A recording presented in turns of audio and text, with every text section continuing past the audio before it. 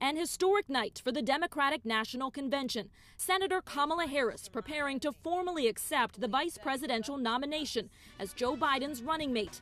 The first woman of color on a major party ticket, expected to set out a vision for a more inclusive country. She's a daughter of immigrants from Jamaica and India, her uncle sharing the principles that shape her. Value that you treat everybody equally. Don't worry about where they are from. Harris's husband tweeting this photo of her watching the convention from home.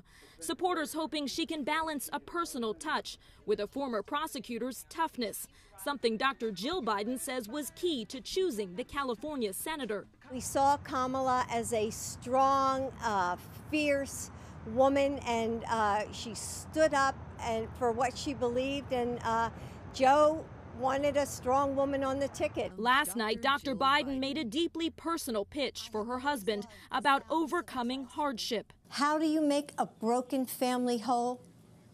The same way you make a nation whole, with love and understanding.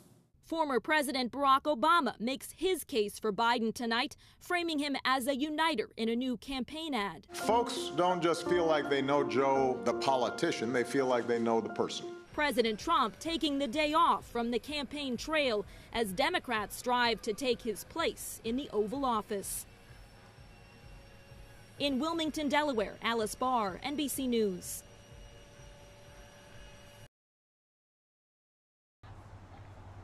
The last Democratic nominee, Hillary Clinton, also speaking tonight, set to get out the message that every vote counts.